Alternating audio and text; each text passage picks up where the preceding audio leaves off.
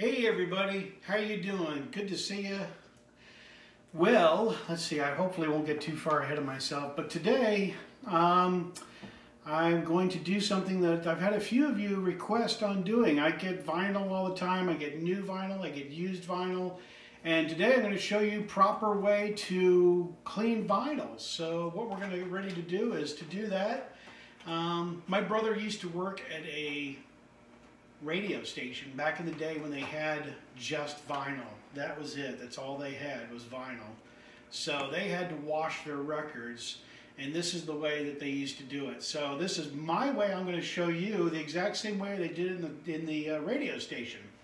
So this is Beetle Brad's budget way to do it. So you get any kind of soap. You can buy this at the dollar store or any kind of cheap store. It's just a liquid hand soap. You don't need the most expensive hand soap, but this is really good. And then these little sponges, which are Mr. Clean. See, Mr. Clean. These are like little ridges. That'll serve another purpose. I'll show you that in a second. And then you need one of these. This is a little bit softer, and we definitely will show you what this does in just a couple seconds. So this is the album I bought, and it is the Beach Boys' Wild Honey. As you can see, the album. All right, and it's original stereo press. And as you can see, this album is fairly okay, but it's actually it's filthy. So what we're going to do is we're going to clean this record. So what you want to do is have your water on. You don't want the water too hot. You don't want it too cold. It'll take about 45 minutes for it to heat up. But we'll get it going in a few minutes, so just hang on. Just give me an hour, okay? Man, you're pressuring me. I'm kidding. Just getting crazy. All right. You don't want to soak the label, but you can get a little bit of water on the label. It's not going to really disastrously ruin the label. And as you can see, I'm kind of going all over the record here. Like I said, probably got too much on the label there. And then I got it fairly wet. Then you flip over the other side. And I just had a little bit too much there on the hot water. See, the hot water is now kicking in. We'll damper this off just a little bit because all right, it's still a little warm. Okay, and then best thing is the less you use, like a little bit drop it here and a little drop on the other side. So as you can see, I got a drop there and a drop there.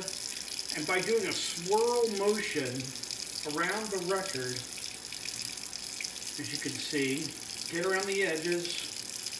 You can go like this if you want to, go like that, or a swirl mark. You really can't scratch it. You really can't ruin the record. These are actually a whole lot more durable than you think. And we do have our water running. Like I said, that's a little warm, but no, it's not. That's not too warm. So we've gone all the way around the record. Like I said, don't worry about the label. You won't ruin the label just as long as you don't soak it. Okay. Spin it around. And this is a lot more economically doing this than buying a real expensive record cleaner machine. I mean, yes, you could buy one of those. They do a fantastic job. A friend of mine has one, and he uses it. Okay, now for the other side. Oh.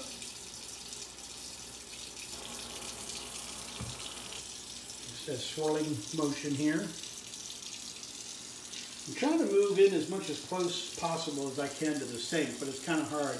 Actually, right at my feet as we started this, I've got my dog Bentley, who is sitting right at my feet, and he is not budging.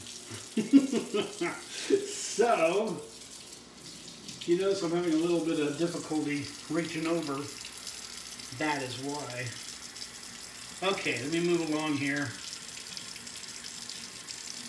So we're now doing the other side of the record.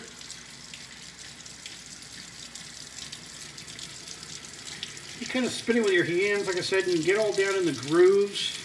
You actually could do a really pretty good job of that. Kind of shake it off a little bit. Turn the water off. This is where we start using this to just kind of go around it.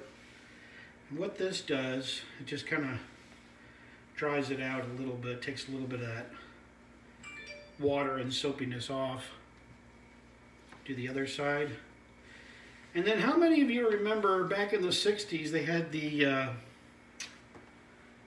show, to get a little more of this off. Sometimes they use too much soap, and that's kind of what's happened this time, and that's okay. You can rinse it off again. And I had this sitting here in case I had too much. And this is the only thing I use this for, is this record. So don't freak out thinking I'm washing the dog with it and all that kind of stuff. Set that aside. Like I said, cleaned up pretty well. And in the 60s, there was a song called Tommy Kangaroo Down Sport. And this is how you clean it. And that's how they did the record. You know, Tommy Kangaroo Down Sport. Okay, I won't sing. I don't want to lose viewers. But anyway, this is air drying it. And as you can see, by me waving it back and forth, then you flip the record over. You can air dry it this way. By air drying it, it makes it a whole lot better than trying to use a towel or to use this once again or something else. Kind of doing it quickly. But this will actually start to bead up a little bit, and it starts to shine up a little bit. Yes, I do have some more water in there, I know that. But I'm trying to show you. Okay. And this will clean up quite well, actually. And if not, I do have another way of cleaning records and deep cleaning them, and maybe we'll show that in another episode. Okay. Set this aside, let it dry for a second. And here's the cover. The covers were paper, this side and this side. The UK, they made them a lot better to where they had a shinier finish, but here in America we were cheapened, and so this is where this comes in, Mr. Clean. Just kind of damp it a little bit, and you want to go over the cover very quickly so you don't get it too wet. And just by doing that, look how much dirt I got off of the cover just by cleaning it. Let me go back to this towel. Shut this off. Kind of wipe it off a little bit. And you can do the same thing with this record cover as you can the record. You can kind of air it off like this. Flip it over. Kind of air it up. See, and it kind of cleaned up pretty well, actually. You know, you can kind of see the dirt that I had on the sponge. So the sponge had a lot on that. And we don't want to touch the record too much because we just cleaned it. This did clean up nicely. Like I said, I got a little bit of... But see, as time goes on, that'll dry out. See, like I said, you can flip this. And also, today, I'm doing it specially because I've got a lovely assistant helping me. My wife is great, so she's helping me. So you can see this. So here's the inner jacket I bought for it. I didn't buy one of the polyfill ones. I didn't get one just because I didn't have one available for this video. But there's the inside, and then here is the inner that we'll use for the plastic itself, for the jacket, for the record to protect it. And actually, it's not perfect. Use this again. It's not perfect, but it will play well. Like I said, we got the rest of that water that's kind of just sitting there. I got too much water because I was talking while I was doing that. But that should clean it up pretty well. And there should be a pretty good shine on that, as you can see. It's got a little bit more of a shine. It's not perfect, but you know, for an old record like it is, it cleaned up pretty well. So,